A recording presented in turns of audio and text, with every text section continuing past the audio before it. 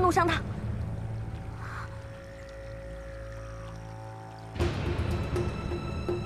薰衣，大小姐，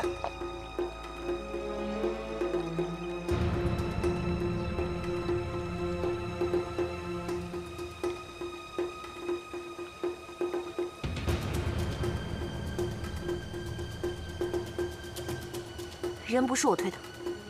那么你认为是谁？是有一股内力冲向我的穴道，我才将他推开的。作为烈火山庄的大小姐，拥有一套烈火拳深得师傅真传，竟会如此被人轻易点中穴道？你不信我？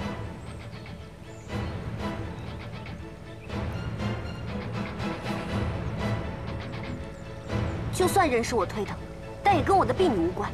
你为何要打伤蝶衣？你打伤了我的人，如此才算公平。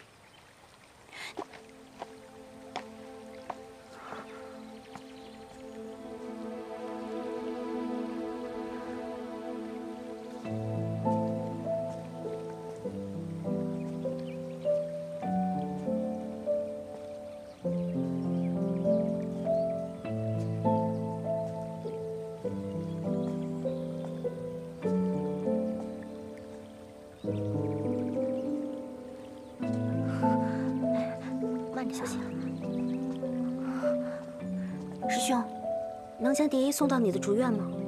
我怕爹知道了会担心。走。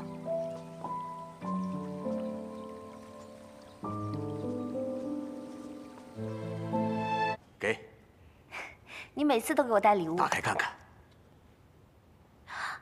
这……别看这么小，那可是价值连城啊，算是我提前给你和风少爷的新婚贺礼。下个月我要去趟塞外，怕是赶不及你们的婚礼了。请诸位不要误会，我已经和歌儿……诸位，玉少爷会说话了。玉少爷怎么说话了呀？这是怎么回事啊？我已经向师傅提了亲。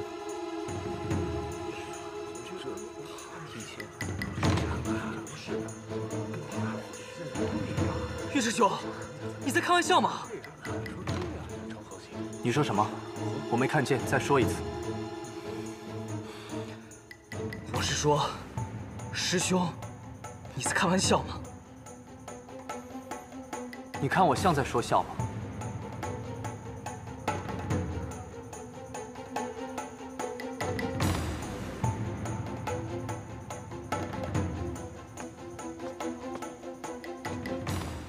玉师兄，哥儿。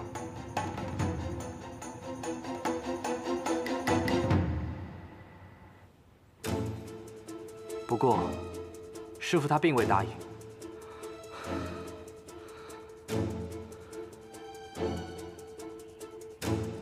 大师兄和小师妹有婚约在，他们俩能完婚，是师傅最大的心愿。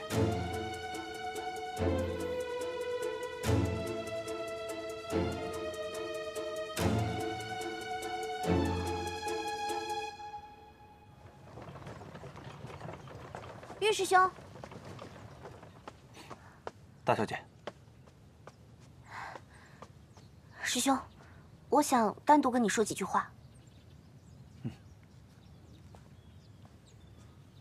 你方才说的话不是真的吧？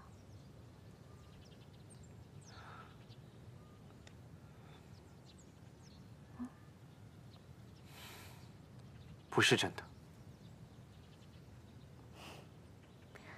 我知道了，你是怕我在各位堂主和香主面前被他退了婚，会丢了颜面。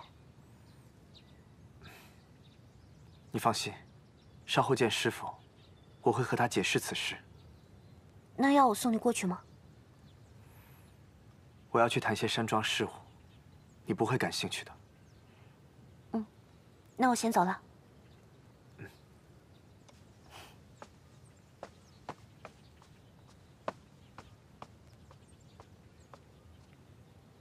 走。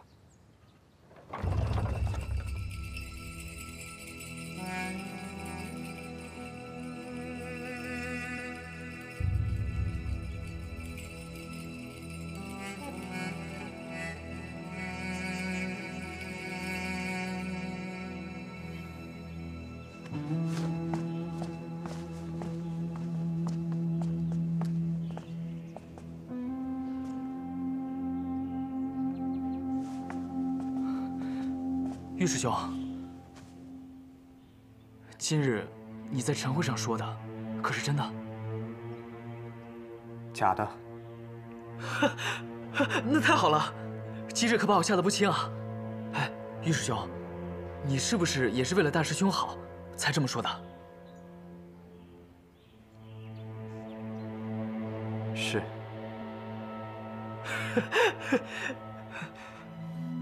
你要娶她，我没意见，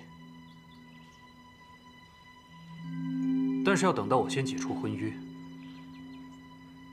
否则就会让各位堂主、香主胡乱猜测，影响大局。哦，你这么在意大局？是。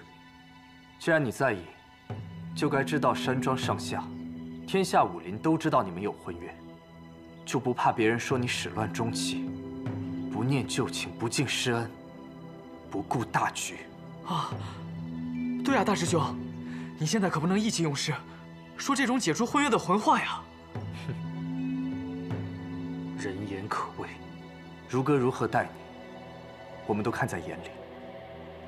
战凤，不要辜负他，辜负师父。辜负了又如何？那你就不配接掌烈火山庄。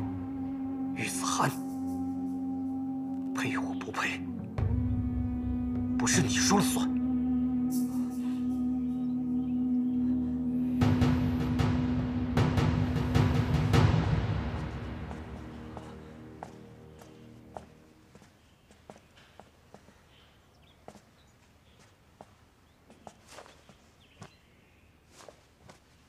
风儿，今日晨会都有什么要事啊？